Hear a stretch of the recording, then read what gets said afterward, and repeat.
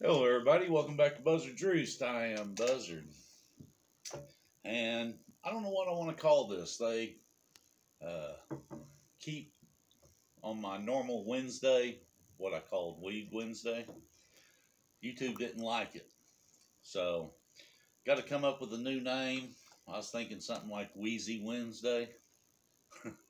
I don't know. Put it down in the comments down below what you think this would, with the items I'm covering here, what category you think it might fall in, and I'll try to come up with a catchy name if no one in the comments does.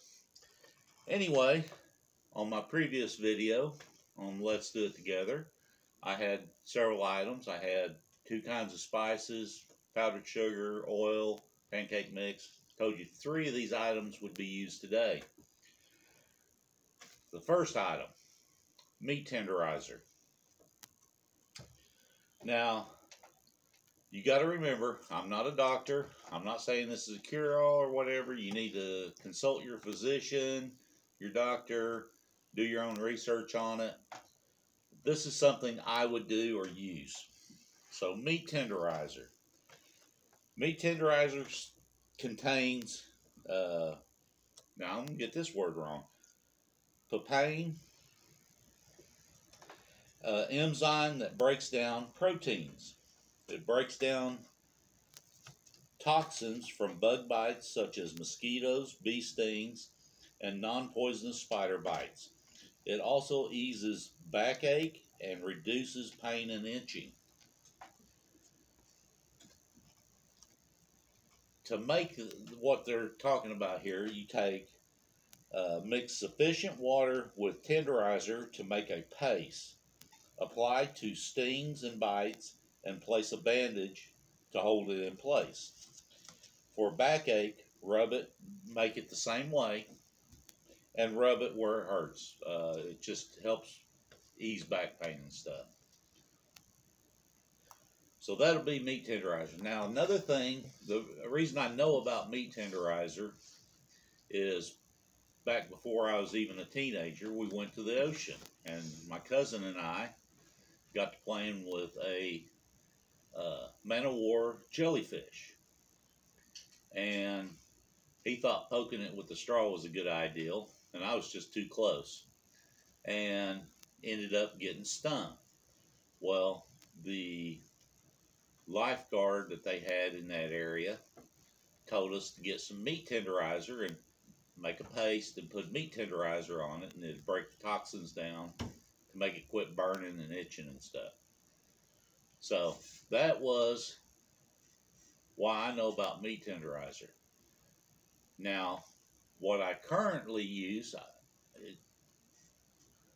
on like a bee sting when one of my kids or grandbabies or grandkids get stung is I take about 1/4 to 1/2 inch off a cigarette, get it wet, put it in my mouth, get it wet like you would chewing tobacco or dip, and get it good and wet, put it over the sting, put a Band-Aid on it to hold it there. I don't know what it is that's in the tobacco that breaks down the toxins. It may be the same stuff. I've never done research on it. My grandpa, when I was real little, that's what he done. If we got a bee sting or something like that, he smoked Camels without filters. He'd crush out a cigarette, tear a piece off, throw it in his mouth, get it good and wet, put it on there, and put a piece of tape on it. So that's what I currently use. But for someone who may not be around smokers or dippers, meat tenderizer would be what I feel, if I didn't have the tobacco around, is what I would actually use.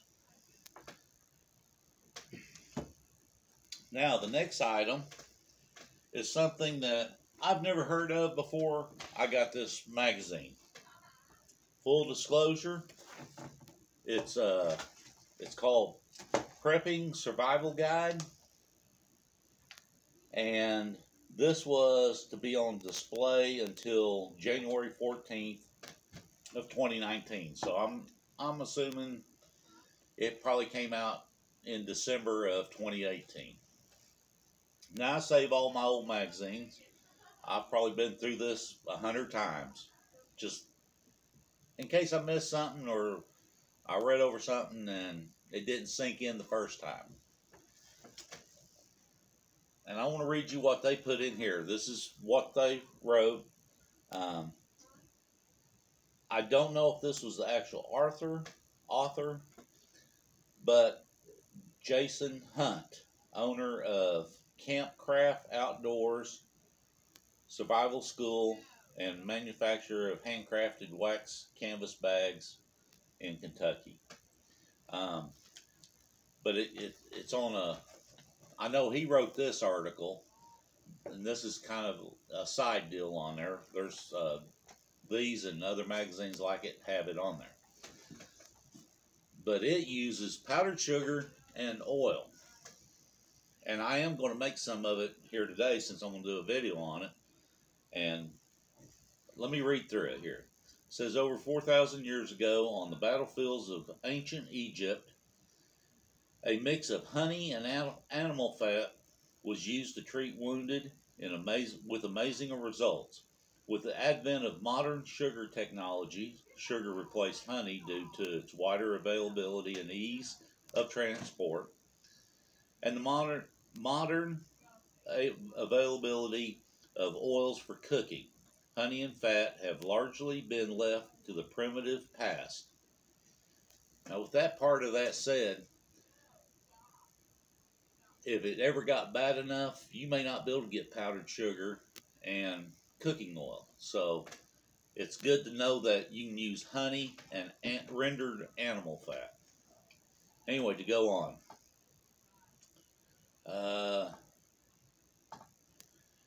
The combination of sugar and oil has been proven effective time and time again at healing battlefield wounds, ulcers, parentheses bed sores, gunshot wounds, and burns.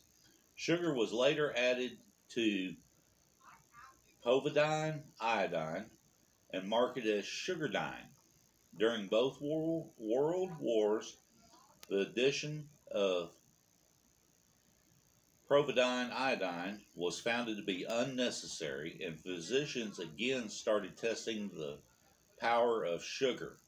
They found that powder or confectioner's sugar and standard cooking oil provided the best and most cost-effective treatment.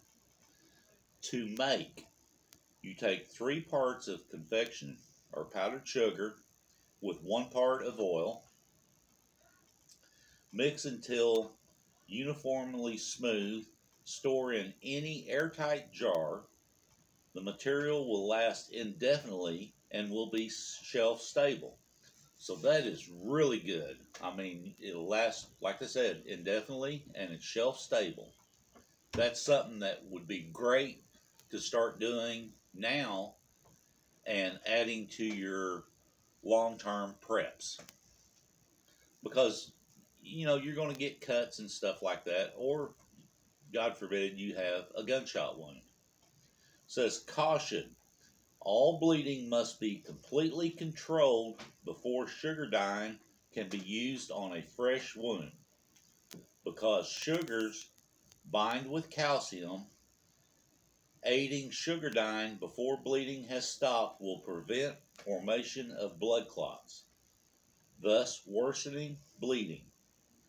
It is best practice to wait 24 to 48 hours, depending on the wound's severity, before sugardyne is applied. Apply copious amounts, a 1/4 inch to a 1/2 inch thick layer of sugardyne to cover or fill the wound, then wrap with dry gauze. Pack deeper wounds full with sugardyne, change dressing daily, and continue to change until the wound has fully healed. When treating a burn in this way, pain usually stops quickly and the burn will literally self-debride. I don't know if that's the right word or not, but that's what it says. Cover the burn with sugardyne, again using a 1/4 to 1/2 inch, and cover it all with a gauze dressing. Change the dressing daily. Like I said, this is not mine. ideal. I vaguely remember when we studied the Civil War, them talking about using that since antibiotics were pretty much non-existing. But anyway, do your research. So what I'm going to do is make some up. Now I've got a 2-gallon freezer bag because I figured it'd be easier to mix and not get powder everywhere. Or try not to get it everywhere.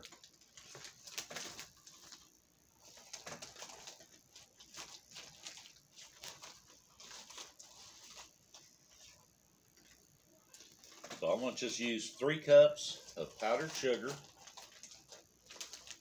And the reason I'm going ahead and making this big of a batch, like it said, it lasts indefinitely and is shelf stable.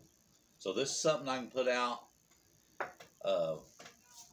with my medical supplies that I've got and not have to worry about it.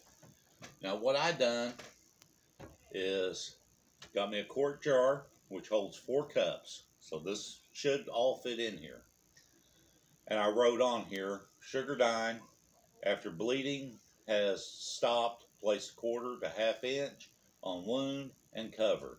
Deep wounds, pack and cover. Burns, 1/4 to 1/2 inch, cover. Change bandages daily.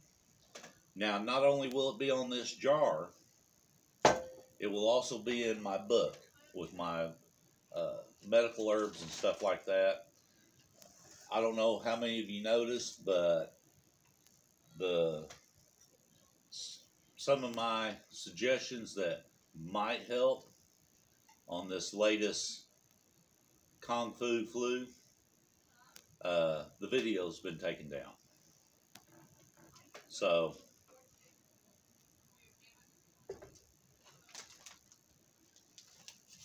do your research. Look into natural healing.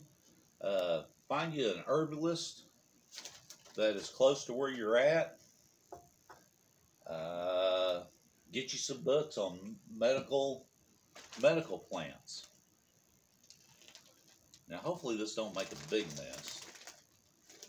Should be all right as long as I don't break the bag.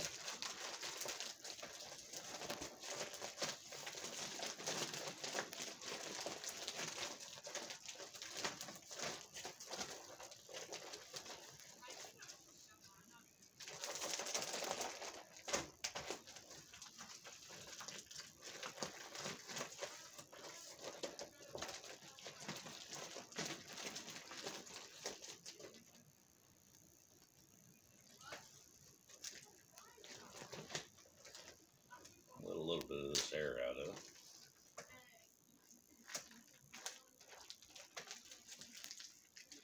And one thing about it being in this Ziploc bag, you can kind of look and you can see places where the powdered sugar hasn't blended in real well, where if you was mixing this in a bowl, if you didn't get it mixed up real good,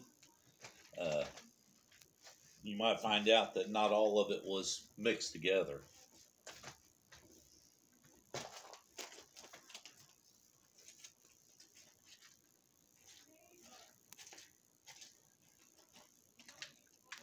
And I know I put 4 cups of stuff in here, 3 of the sugar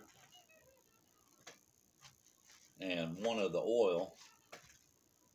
But I don't know if it's even going to fill up the quart jar. It doesn't look like it. Try to get as much of this down. And what I want to do is just cut the corner off of it and put it in the jar. Now, if this doesn't fill up the jar, I will probably make enough to finish filling the jar. But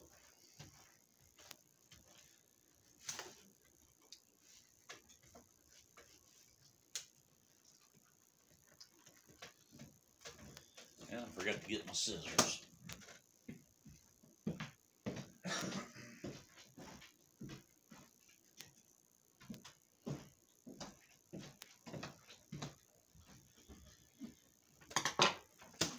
Anyway, it looks like I got it mixed up pretty good.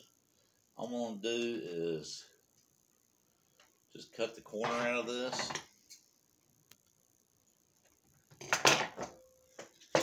And squeeze it in the jar.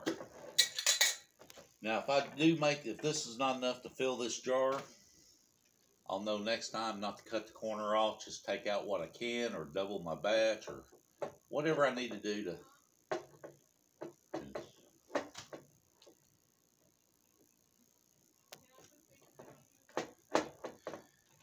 And I'm sure you could use coconut oil, which would probably be good too.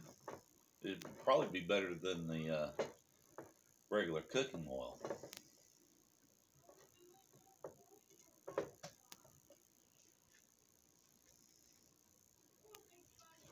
And like I said, since it's shelf stable,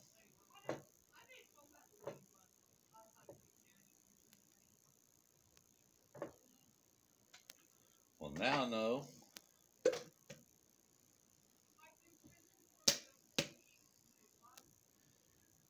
Didn't even fill it up halfway. Come close to filling it up halfway.